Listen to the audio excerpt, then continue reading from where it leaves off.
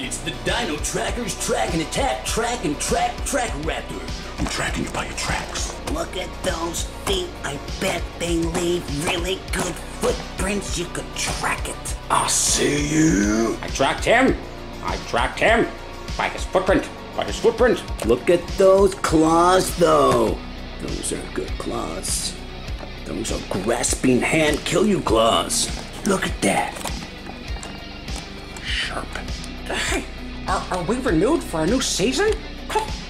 No. So I have not been doing as many discussion speaking videos where, you know, I take the figure and talk about it and stuff, because I've been trying new video formats, trying to see what works and what doesn't. I like talking about stuff and Toro's hair, you know, it's pretty cool. But I like the new format, you know. Things are going across the screen, the lights getting in us in the shot. Lens flare. It's really good. I'm having fun. So I'm gonna do these kind of videos every now and then with TORO!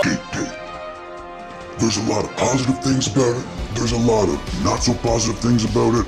I'm not so sure about it. I don't know. Maybe. The Track and Attack INDORAPTOR from Mattel. I don't know what all your guys' thoughts are on hashtag GateGate, but it's pretty crazy. There's a lot to say about it. There's a lot of positive things about it.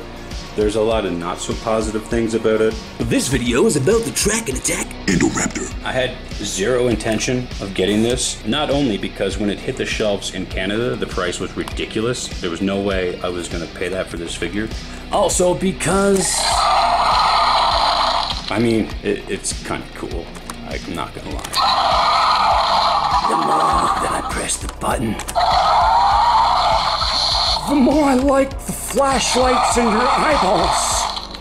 It's almost like I can forgive you for copying Hasbro. I can't though. I don't like the Dilophosaurus, I don't like the Velociraptor, and I am not getting the crushable Ford Explorer with the Velociraptor. I personally think an entire generation of us has been just scarred by the actions of Hasbro and their light action features and Jurassic Park toys. Out of all the light up features that I've seen though, on all the new figures, this one is definitely the best.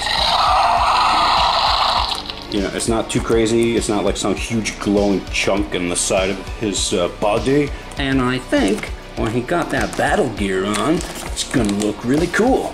Like he's a cyborg or something. Glowing red eyes. Lift arm for slashing and chopping action. Tracking gear included. Oh my god. I've got you. I've got you. Hey, you gonna take that out of the box or what?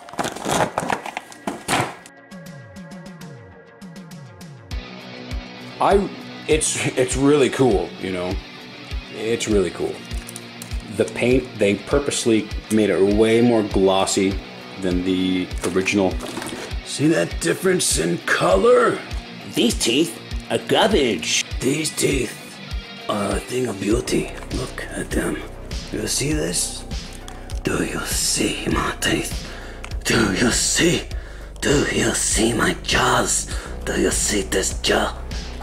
Do you see this jaw? Look. Man, that bottom row is really freaking cool. Look at that. All of them. Waitley's gonna want those.